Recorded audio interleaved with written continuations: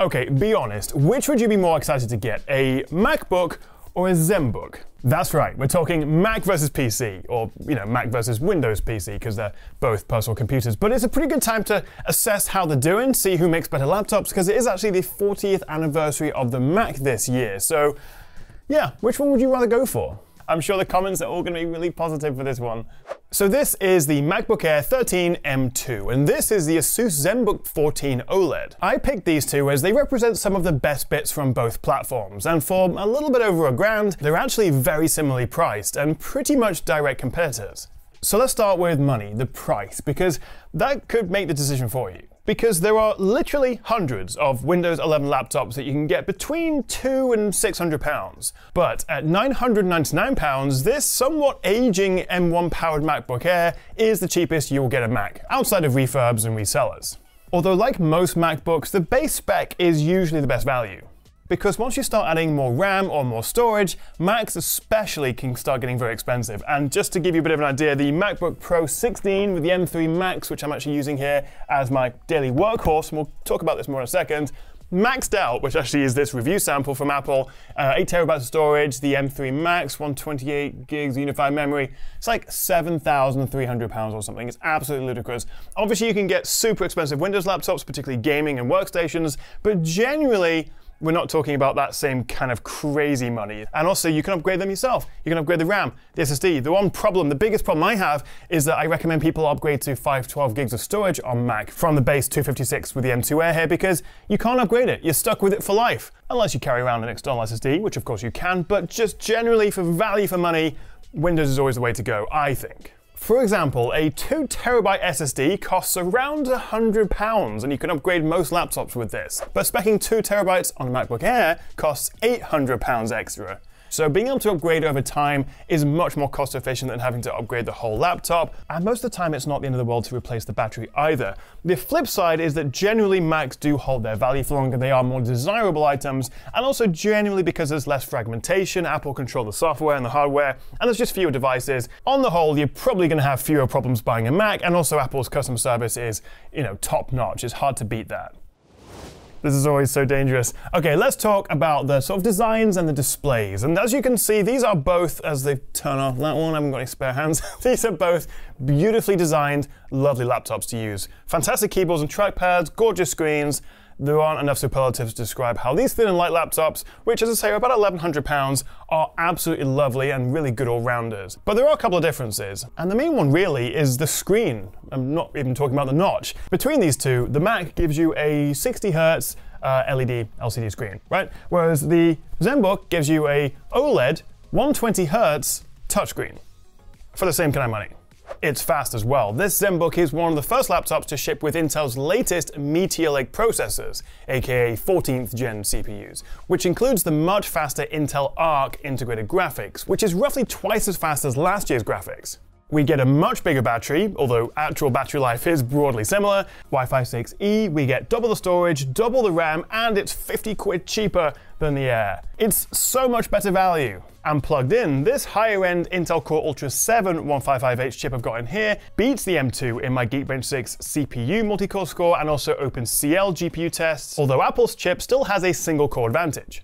And one of the key advantages of the Macs, especially going up to the Pros, is its ability to give you pretty much that full performance whether you're plugged in or on battery. Windows machines, particularly if you've got a dedicated graphics card, are going to slow down and throttle. Also, quick mention, while on the Mac we have 2 Thunderbolt ports and a headphone jack, on the ZenBook we have 2 Thunderbolt ports and a USB Type-A and an HDMI 2.1. So in terms of connectivity and Wi-Fi 6E, and that's the boring stuff, because actually Windows laptop manufacturers are pushing PCs even further with convertible 2-in-1s, ultra lightweight machines, some of which can even squeeze in a GPU, and really cool stuff like the Asus ZenBook Duo or the Lenovo Yoga 9i with dual OLED touchscreens. And then there's gaming laptops. I don't know why I did that, but I could spend a whole video just talking about gaming laptops. It is, for many, the only reason they still stick with PC and Windows, because frankly, it is by far the best experience for gaming. Yes, we have the Apple Arcade, and actually Apple are pushing more for developers to port their games over to Mac OS, but really, PCs are where it's at. Windows PCs. I know. With everything from an RTX 4050 to a 4090, and of course AMD's cards as well, beefy cooling systems, high refresh, low latency screens, and fast memory and storage, which means they can also double as workstations. Editing and rendering by day, and gaming and streaming by night, if you will. For example, the recently updated ROG Zephyrus G16 looks just like the MacBook Pro. It's like the same size, same metal chassis, and same color really, but this can be spec'd with a 4090 and an OLED screen. And then of course there are actual workstations, with extras and top quality screens designed for engineering or 3D work. The bottom line is there's just so much more choice when it comes to a Windows PC, whether it's a thin light, a gaming laptop, a workstation, whatever you fancy. They're upgradable generally, and also there's something for pretty much every budget. And I genuinely think Windows laptops are more exciting than they have been in years, with even better stuff just around the corner like Intel's Lunar Lake CPUs and AMD's Zen 5 CPUs and NVIDIA's Super GPUs. So why not just buy a ZenBook or a Windows PC? Look how excited I am. Well, there's a reason these laptop manufacturers and NVIDIA and Intel and AMD and all those people are being extra competitive right now, and that's because Apple is dominating. The entire Mac range now is powered by Apple's own silicon, whether it's an M1, M2, or M3 chip, and this has been revolutionary for the PC market. And right now, and for the past couple of years really, MacBooks have offered the perfect balance of performance and battery life. They're fast, they're ridiculously efficient, they run just as well on battery, and also they generally run cooler and quieter. And for me, I remember it was the MacBook Pro with the M1 Pro where I finally switched from my trusted Dell XPS that I've been using for years and constantly like a little bit disappointed that each iteration every year wasn't that much better. But then suddenly Apple switched from Intel to their own silicon. We had a new MacBook Pro and it was fantastic. Fast forward a couple of years and now I'm using this Pro 16 with an M3 Max as my workhorse. I can edit high bitrate 4K 60 video all day on my MacBook Pro with dozens of Chrome tabs open, Photoshop, Lightroom. It is a challenge to get this thing to slow down. And if you're shooting in ProRes and editing with Final Cut or working with Logic and Apple's own suite of apps, it's even more optimized. And frankly, the M3 Max is overkill. It's more than anyone really needs unless you're editing Pixar movies.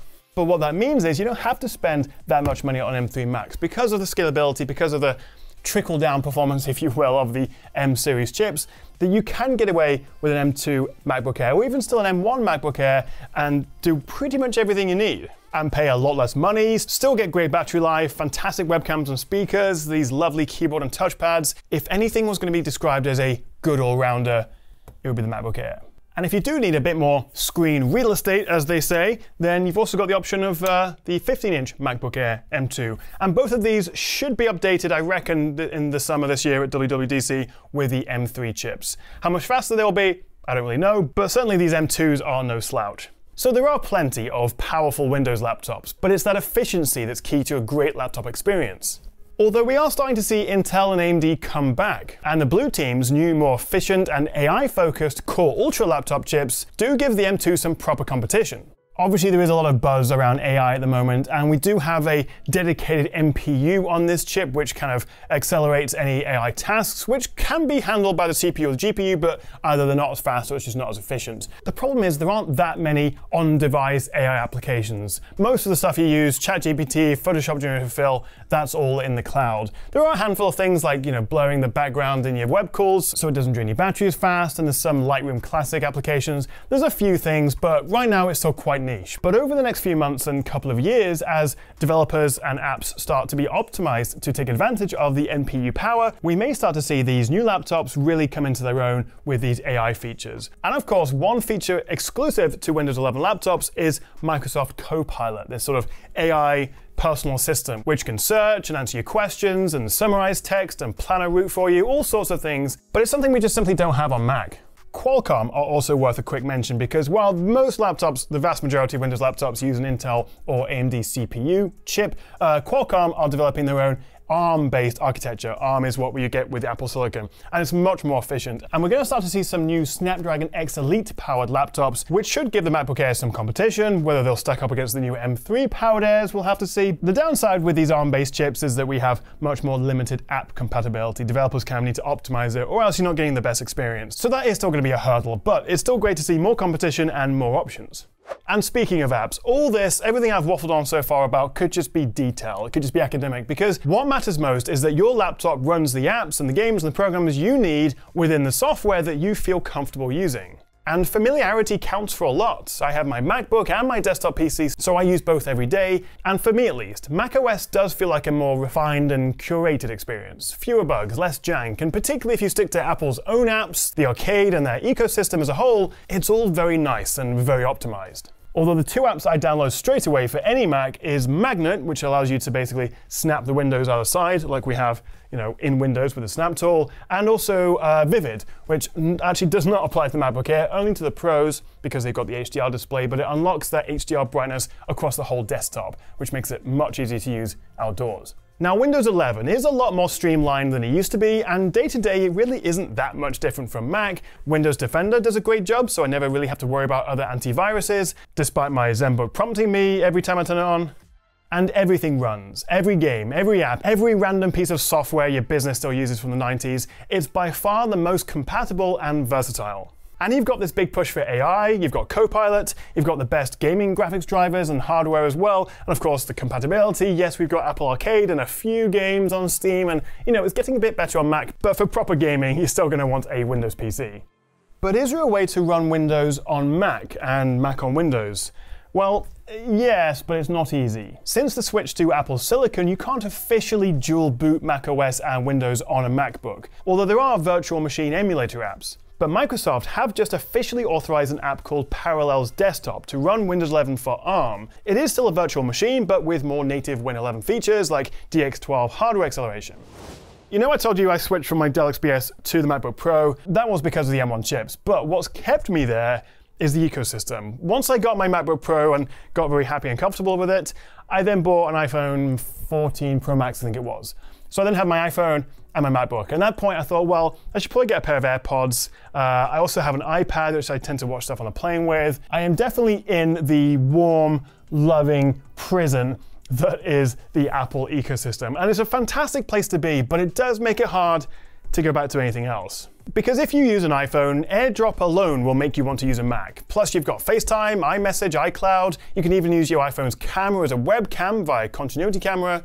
And if you've got yourself an iPad, an Apple Watch, AirPods, or if you're a complete lunatic and have spent $3.5 grand on an Apple Vision Pro for some augmented productivity, then it makes sense to go for a Mac. Although, if you are Team Windows, you can grab yourself a Meta Quest 3, which also gives you a huge screen overlaid on your real environment, so you can also get your desktop and do some work in a Quest 3. Although it's not as sharp and not quite as refined, but it's also literally a fraction of the price. Also, Windows 11's link to Android lets you answer calls and messages, and we do also have Quick Share, which sometimes works as well as AirDrop. But again, it's the fragmentation of Windows devices that kind of makes it hard to unify everything together. That's Apple's biggest selling point. And breathe. I think my takeaway is buy the laptop that you feel comfortable using, you can afford, and runs the apps that you use. I could have just said that at the beginning and saved you like 14 minutes. And if you do go for a Windows machine, just read a couple of reviews before you buy it. And not everyone needs the performance and the battery life of a MacBook, and not everyone can afford it. But their reputation for quality and being easy to use is totally justified. And my personal choice is a Mac, and then sometimes a gaming PC for, gaming. But what about you? Which would you go for, a MacBook or a ZenBook? Let me know in the comments below. And also, what's your current setup? What laptop are you using, and are you thinking about upgrading this year? Thank you so much for watching, guys. I hope you enjoyed the video, and if you did, then a cheeky little like and subscribe would be fantastic. And I'll see you next time right here on the Tech Chat.